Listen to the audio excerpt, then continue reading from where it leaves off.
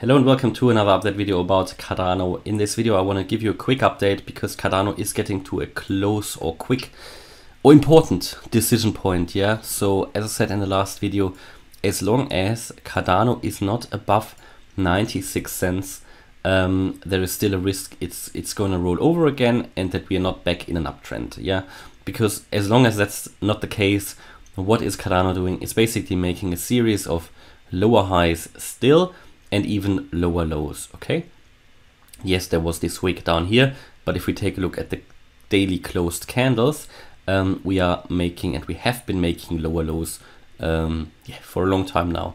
So I wouldn't, to break that structure, we need to go in a first step first above that 96-97 cent level, and we haven't done it yet. We haven't done it, and we are getting very close, even closer now to that key decision point. Of course, today bit of a red candle. You know, after a good day you typically have a little bit of a correction down. That is just nothing really to worry about. That is just the daily volatility. There's a bit of profit taking maybe going on after the good performance that Cardano also did in the last few days, actually, because it did outperform Bitcoin actually on its way up, which is nice.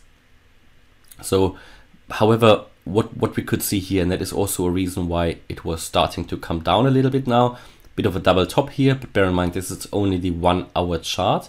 Came down here, came down with the with the 1 hour RSI as well, because the 1 hour RSI was overbought. So naturally you have to expect here a little bit of a price drop. Also there was a bearish divergence on the 1 hour chart. You can see there was a slightly higher high or even double top, as I said. But if you then have the second high shows a lower high on the RSI, then that is an indicator that you are going to roll over a little bit, and that is what the price did as well. Yeah, so now what is happening now, I think it's consolidation going on here, and in my opinion the uptrend isn't broken yet, because you can draw an ascending trend line here, and as long as you are above that trend line, that's all good, and the price is going to move further towards that decision point. Yeah, I mean, we are far away from that 96 cent level, but at least we would get to a decision point where the decision will be, right, do I stay in this channel here? Because we are in a very long descending channel. There you go, in a very long descending channel, and that is obviously restricting Cardano's movements a little bit.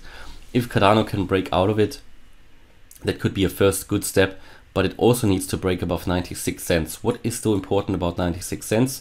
First of all, it is that previous high here, but it's only a high.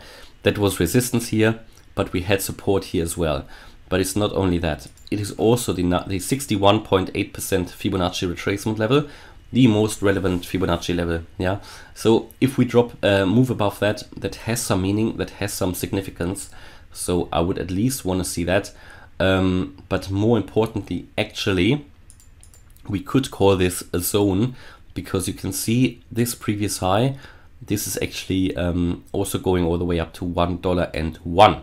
So let's say that zone starts at the 61.8% Fib level and finishes at that $1.01 level. So here is where Cardano needs to break through in order to make higher highs and continue its way up. I think it would be quite a good sign if Cardano was to break above that level and then also break out of that descending channel. At the moment, Cardano doesn't really show that, yeah, doesn't really show that yet. Looking at the Bollinger Bands, for example, and the more meaningful ones are on the daily chart. Let's just zoom in. Where would be a point there where we are probably going to find resistance? Well, it will be very close to that resistance level of that channel. So here at around 93 cents. So if you get to 93 cents, expect some resistance from the Bollinger Bands, from the upper band. We can also take a look at the EMA ribbon. Here Cardano is currently trying to fight its way through the daily EMA ribbon. Also, it will be very important to break above that, but also this one is at the 96 cent level. So again, you can see how relevant that price level is.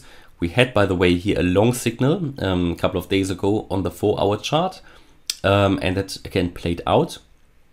That is a long signal on the EMA ribbon on the 4-hour chart.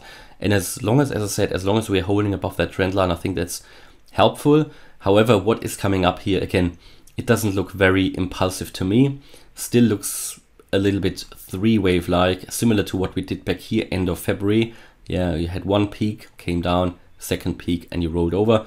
Here also a little bit weaker, but still one peak, came down, second peak, and you have a risk of rolling over. The only good thing is that for now we have no overlaps here. So you're not cutting with that low, you're not cutting yet into the previous high. That is okay, but still it doesn't for me look very impulsive. You would need more power in this move up and more volume as well.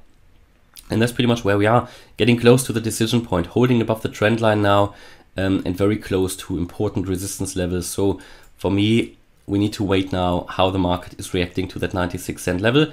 If we really break above 96 and $1.01 and we're holding that, I think this would be a good time for an entry. Yeah, for anybody who's who's more into speculation and short-term long trading. For me, I'm already buying in these areas because I believe in the project long-term, but this would certainly be the next level where a short-term long trade opportunity would come up. Probably not now in my opinion, because we are below important resistance levels. There was a long trade opportunity here when we broke out of that descending wedge, as we talked about it, but I didn't see the volume. So also I wouldn't have done it. I didn't see the volume. And yeah, it also what's coming up here is it's not really too impulsive. You know, what we would want to see is a 10-15% in 24 hours. That would be amazing. All right, that's my view here on Cardano at the moment. Only quick update, but there's only limited news at the moment, so we need to wait how the market is going to react. And we're getting close to key resistance levels here, and it will be very exciting to see how Cardano is going to react to that. All right, hopefully you liked that update. If you did, please hit the like button, leave a comment, subscribe, and if you really like the content, then check out the channel membership. Thanks a lot for watching. Bye bye.